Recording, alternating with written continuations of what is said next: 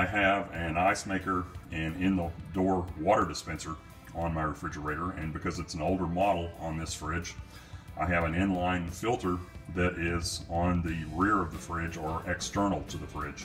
A lot of the newer models have the water filter cartridge actually inside of one of the doors on the front to where it's really easy to change, but mine is actually an inline filter, and I'm going to show you how to change that as part of another video and give you a good example as to why you want to flush that filter really well. A lot of people don't realize that those filters have to be flushed. They actually have charcoal like substance in them, and you want to make sure you get that all flushed out. This is just a shot of my new water filter cartridge, and you can see I've actually marked on mine with a Sharpie right on the filter the date that I'm actually changing it, so I can tell easily at a glance behind my refrigerator when was the last time I changed it, and that way I'll know also when is the next time that I need to change it. I also make a note of this in several places on several calendars. I've got a maintenance calendar on my iPhone that I keep for my home maintenance, and I'll mark that in there as well. I also note, and if you can see here, the water filter cartridge number that my refrigerator requires. I also keep a photo and a file with that information on it on my computer and in my iPhone as well, so I'll know next time that I need to replace it, I can go to the store and easily get the appropriate filter. Okay, again, for this maintenance item, you want to make sure your refrigerator is off, in the off position.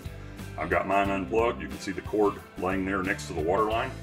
And before changing your filter on your water line, you want to make sure that the water supply is off. And on mine, it's just a small valve in the wall, and you just simply turn this on-off knob crossways of the line, as you can see here, and that is in the off position. You're still going to get a little bit of water that's actually in the lines, so it's a good idea to actually have a bucket handy, as I've got here. It's a small, like a 2-gallon bucket, and this bucket's also going to come in handy for when we're flushing the new filter that we're installing. Okay, you can see on mine I've got the old one disconnected, and I've got one end of the new one installed on the line already. You want to make sure you pay attention to the water flow direction on the cartridge itself. There'll be some small arrows indicating which way the water flow is. Don't put one of these filters on in reverse. You won't have as good a results with it if you do. And I'm also, before I hook the end up, my ends incidentally are just a quick disconnect end on them, as you can see here. They just snap on and snap off, but they before I put the end on of the water line that's actually going into the fridge, I'm going to flush this new cartridge out. And by doing that, I simply mean that I'm going to run about 1 gallon or 2 of water through it, and you'll be able to see why here in a second I'm actually doing this.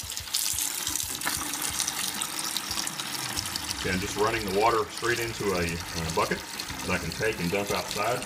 But as you can see, there's quite a bit of charcoal in this filter still, and by flushing it out, you're not getting all of that residual charcoal, if you will, from this filter in your refrigerator. It won't be in your water lines and in your ice maker.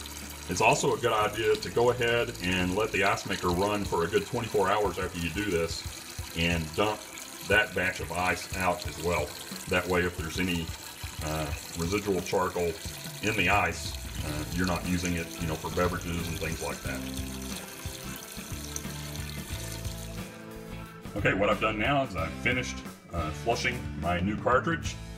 I've got the supply side and the service side, the line going to the fridge, actually hooked up, and I've turned on my water supply at my valve. It's back on, and I'm just basically checking and making sure that there's not any leaks or loose connections where water is going to come out.